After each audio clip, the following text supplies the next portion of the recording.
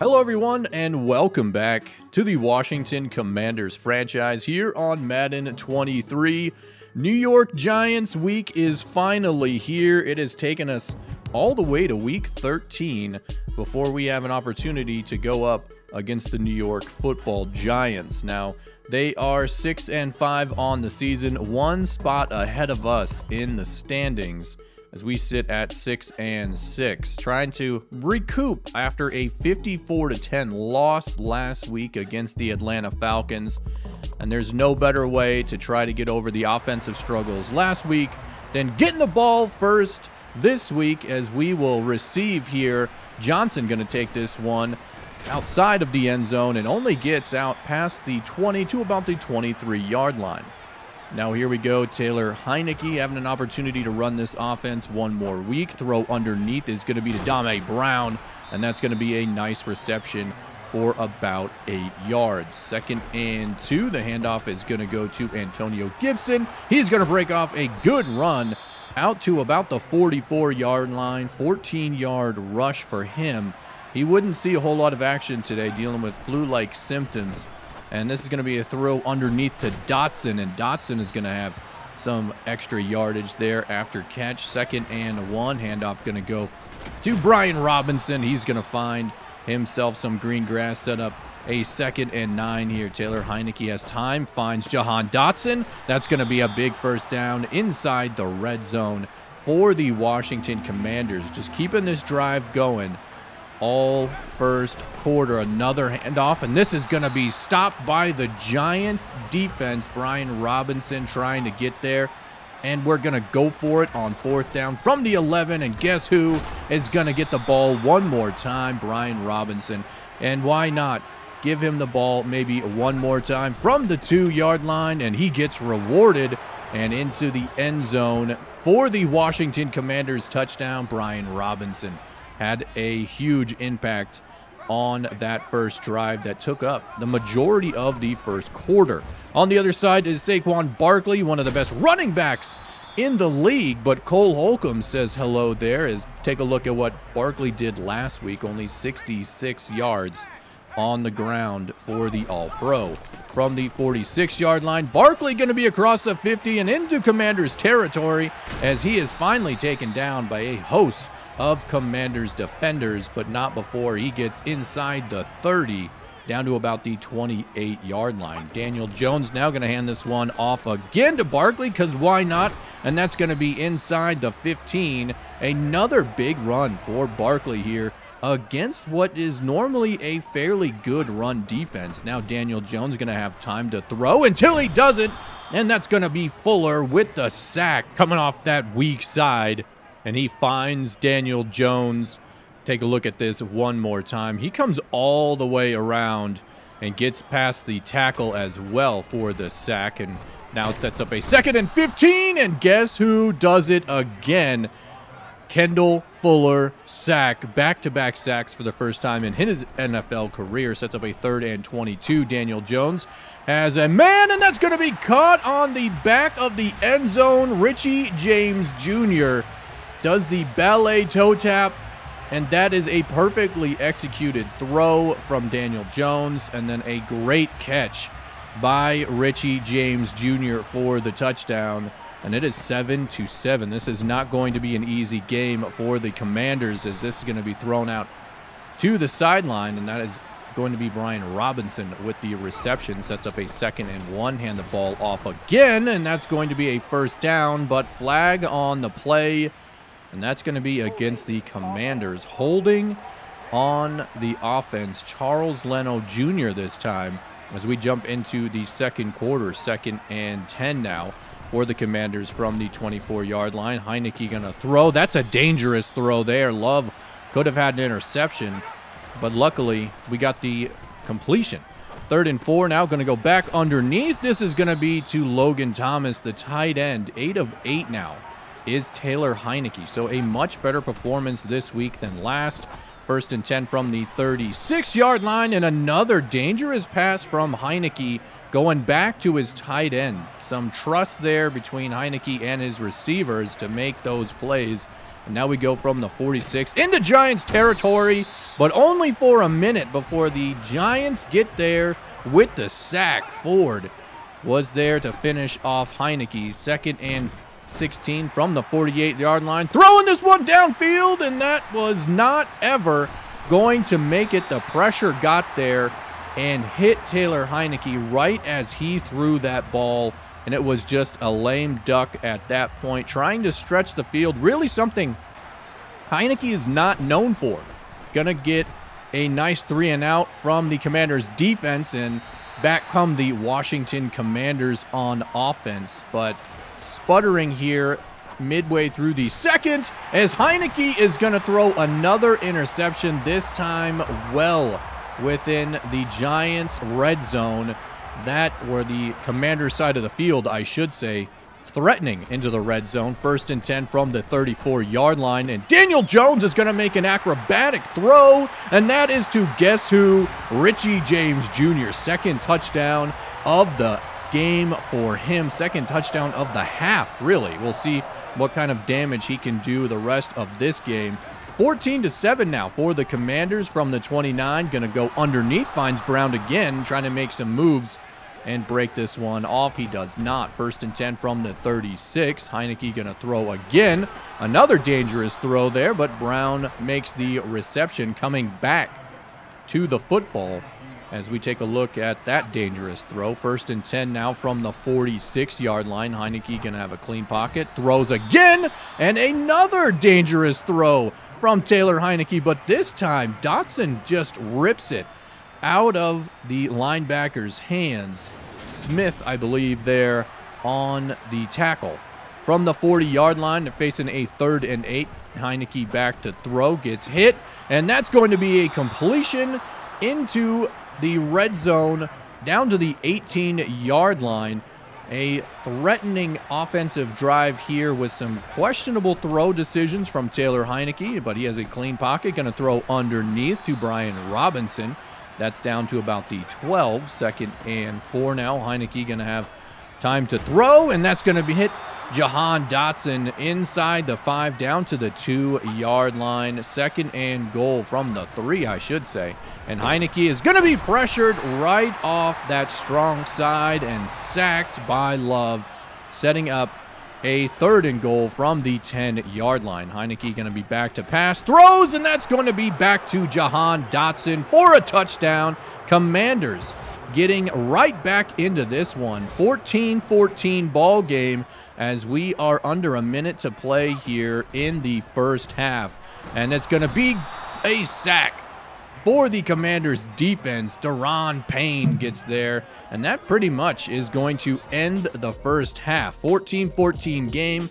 Take a look at offensive snaps. It really should be a completely different game, but 2 interceptions in the first half have really changed the complexion of this game, keeping the Giants in this one. Here at the half, take a look at the Philadelphia Eagles taking on the Tennessee Titans. 6-5 for the Eagles. Going to be watching them very closely the rest of the season. Quite frankly, it's going to be playoff or not, depending on how this NFC East will shake up. Giants get the ball to start the second half, and it's going to be Richie James Jr. once again on the return. 1st and 10 here for, or 2nd and 10 here for the New York Giants from about the 24-yard line. Going to be a fake the handoff, and Fuller gets run over by Daniel Jones. He had 2 sacks in the first half, and this time Daniel Jones keeps it on a quarterback option run and runs over Fuller. Unbelievable. 1st and 10 from the 42-yard line all the way to the 47-yard line. Daniel Jones using the arm here in the second half so far. He finds Galladay there for a nice completion into Commanders territory. Gonna a little play action fake here. Gonna throw down the sideline, and that's going to be caught. I believe that was a catch. We'll see. 1, 2. Looks like it. Maybe the left foot was up. No challenge. It looked clean from the gameplay. 2nd and 5. The blitz is going to come from the left side. The screen to the right, and into the end zone goes Saquon Barkley. Unbelievable. The blitz comes from one side and Barkley up the middle. A 3-and-out to start the second half for the Commanders. Going to kick this one back to the Giants, and the ball is going to be on the ground, recovered by the Commanders. Butler there to pick that one up, but they will review this, and it's not going to go the Commanders' way. He's going to say that he was on the ground, so the Giants are going to be throwing the ball all over the field again. This time Kenny Golladay again with a nice reception over the middle, starting to air it out here in the second half. They established the run to open the pass, I guess, here in New York. A nice throw here to Golladay, who gets the ball down to the 1-yard line, and Juice got mossed. Almost a touchdown. That would have been SportsCenter top 10 for sure, but they're going to hand it off to Barkley, who gets into the end zone for the touchdown. So the Giants starting to take control. 14 unanswered points here in the second half. Heineke going to drop back to pass here from the 19-yard line. He's going to throw deep downfield, and that ball really never had a shot. Playing from behind, not really Heineke's strong suit, as he goes for Dotson again. And that is going to be a 3-and-out. This Commanders offense really not meant to be playing from behind. They have great weapons, sure, but the quarterback position has definitely been in question this season. Arm strength when you're trying to throw the ball downfield. Taylor Heineke really doesn't have it. Sam Howell kind of doesn't have it either. It's been a rough go of it. 3rd and 12 now for the Giants. Speaking of having a go, here goes Kenny Golladay all the way into the end zone for a touchdown. His first of the day, excuse me. And that was just unbelievable how he was able to just get through all of those defenders, as finally a positive play for the Commanders offense. That's going to be Curtis Samuel into Giants territory, down to about the 43. 2nd and 10 for the Commanders. Throw is going to go to Brian Robinson coming out of the backfield. Very favorite target of Taylor Heineke today has been the running back, which not a problem. Throw the ball short and see if we can get some yards. 14:35 still to score here. Brian Robinson on the screen, trying to get this one upfield down to about the 19-yard line. That's going to be a 3rd and 1, and they're going to hand the ball off again to B-Rob. Just all over the field, catching it, running it, doing what the Commanders need to try and get back in this ball game. Throw is going to be to Samuel, and he drops this one. I think the defender got an arm in right as the ball got there. 2nd and 10 from the 12. They're going to try this one again. Not sure if that was going to Brown or to Curtis Samuel, but it makes a reception down to about the 3, and another goal line stop for this defense, and that's going to be the end of the 3rd quarter here in MetLife. The question, do you go for it or not? Down this many, you got to go for it, and Taylor Heineke is going to be backing up until he can't back up anymore. A turnover on downs.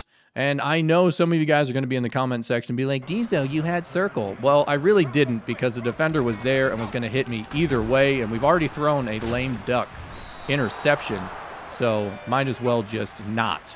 So the Commanders go ahead and get a 3-and-out stop of the Giants. And Taylor Heineke going to throw another one down. And, well, there you go. Taylor Heineke unable to get enough underneath that. And it's going to be intercepted by the Giants. As we take a look, not sure if that was going to Logan Thomas or if it was going to Samuel. It didn't have arm strength to reach either of them. Trying to throw this ball underneath or at least midway through that secondary is going to be the only option for these Commanders quarterbacks, as they are going to set up a 3rd and 3 now. The Giants, and Daniel Jones with a rare miss there in this game overthrows Golladay. 1st and 10 from the 21-yard line. Back to Curtis Samuel. He's going to spin out of a tackle, get some extra yardage. Just trying to find the end zone here and make it a little bit more competitive. Get ourselves back into this one. 10 minutes to go here, or under 10 minutes here in the 4th quarter. Giants get the sack. Sets up a 3rd and 17 for Taylor Heineke. He's going to throw this one just underneath, get the completion. Thomas going to be there and that'll bring us under 7 minutes. 2nd and 6 from the 35-yard line, and Barkley going to be getting the ball heavily here in the 4th quarter, trying to just run this one out. 3rd and 3, so a big run stop incoming. We'll see. Barkley going to have this one, but he's going to be dropped just a yard shy, and they're going to go for it on 4th down. See if they can convert here. The pitch is going to go outside to Barkley, and that does not work. They haven't pitched or run outside all game, and it doesn't work for them there. 1st and 10. Heineke still in this game. Going to have a man, and that was Dotson, but just the arm strength not there. 3rd and 10 from the 39-yard line, and down goes Taylor Heineke again. Ward back there, his 2nd sack, or half sack, I guess, of the game. Taylor Heineke on 4th and 19. Throws this one, intercepted again. This is going to be returnable, but nobody is going to be able to catch him. He does a dance before he even gets into the end zone, and that is going to be a pick 6. And in comes Howell, as this is now a 42-14 game. Howell has time, throws this one underneath, and that was a dangerous throw, but luckily Thomas was there for the reception. Howell has a clean pocket, has a man open. That's going to be Jahan Dotson down to the 47-yard line. So a nice completion there for Howell coming off the bench. Has time to throw now. Throws it down the sideline, and that's going to be Curtis Samuel. And that's a huge play for Sam Howell and this offense, just trying to get some things together here at the end of the game. Nice throw outside the numbers. Good to see your rookie quarterback able to make a throw like that. 2nd and 5 from the 21-yard line. Throws to the end zone. That's going to be caught for a touchdown. And the Commanders are saying they are not done yet. Dame Brown with the touchdown.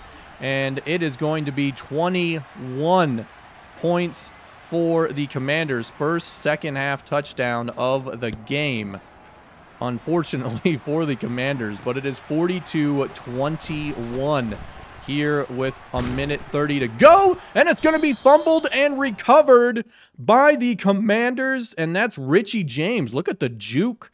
Puts on the juke shoes. Love to see that.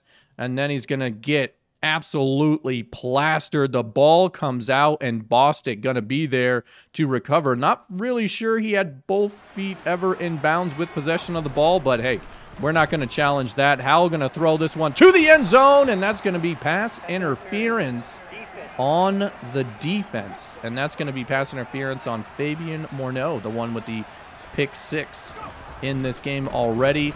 From the 1, they're going to just hand this ball off to Brian Robinson so he can have himself a day. A handful of touchdowns in this game for Brian Robinson, getting some extra snaps with Gibson out of the game. 3rd and 4, time expiring here for the Giants. They're not even going to snap the ball here, and that's going to do it. That's going to end the game here. Back-to-back weeks with really some offensive struggles. We scored 28 points here, but we gave up 42, 4 interceptions, and we were sacked, or pressured, excuse me, 10 times this week. That's back-to-back weeks of 10-plus quarterback pressures. Atlanta had 26 quarterback pressures. Again, Taylor with those 4 interceptions, you just can't have those many turnovers in back-to-back weeks and expect to put up a winning record as we are coming down the home stretch here in the National Football League. It's going to be hard, but we're on to a bye week here, and coach has asked, hey, what are you guys doing this week? And the honest answer is we're going to be looking at ourselves. We got to look at the game film, identify or clarify our strengths and weaknesses, and I honestly think that is the best thing that we can do. Are we a run-first team? Are we a pass-first team? I definitely think we are still going to be in need of a quarterback this offseason because, quite frankly, Carson Wentz hasn't done it for us. Neither has Taylor Heineke, realistically. And we'll have to see. Sam Howell most likely going to be getting a start here come the second half of this 4-game stretch. We have an incredibly tight 4-game stretch to end the season. And there you have it. Coach is going to be telling the media we're going to shift things over to the run for this next game against the New York Giants. So Gibson and B-Rob and really J.D. McKissic all going to have a big time impact in this next game. James Smith-Williams, though, he's going to have some upgrades that we can drop in there for him. We're going to look at maybe run stopper or power rush. Let's go to power rush on that one. He's going to be nice little upgrade to awareness, power moves, and speed, things we love to see. Second-year man out of NC State. And I was talking about the playoffs earlier. Let's go ahead and take a look at the playoff picture if it were to start right now. First round bye for the Dallas Cowboys. The Giants are sitting at the 5 seed and the Eagles at the 6 seed. So there is still an opportunity for us to kind of move our way into the playoffs, because we play the Giants now in week number 15 at home. We only travel one more time this season. That is to San Francisco. That could be a very, very detrimental game if we lose that one. The Browns at home and then the Cowboys at home. And that game against the Cowboys, we don't know who's going to be starting that game, if it's going to be a bloodbath or not. But the Cowboys are sitting at 11-2. Already really walking away with the NFC East. The Giants 8-5, the Eagles 7-6, we are 6-7.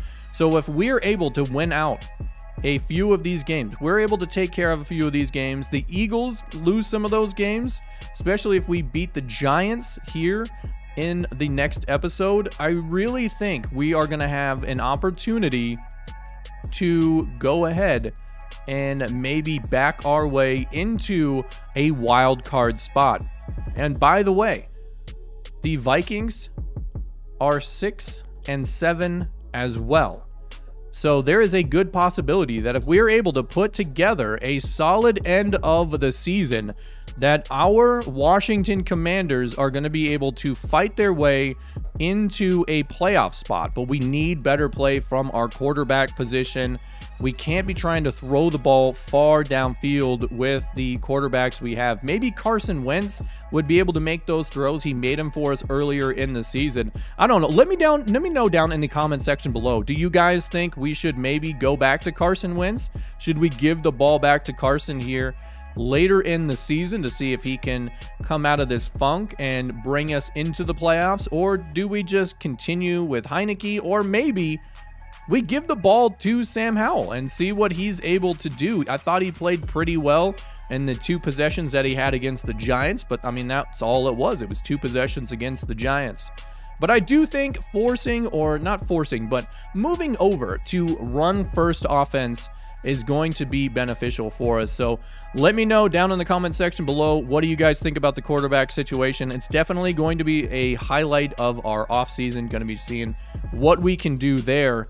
But thank you guys all so much for hanging out. Thank you guys all so much for watching another brand new video of the Washington Commanders franchise. If you enjoyed, hit this video with a thumbs up. Don't forget to subscribe for some more Washington Commanders content.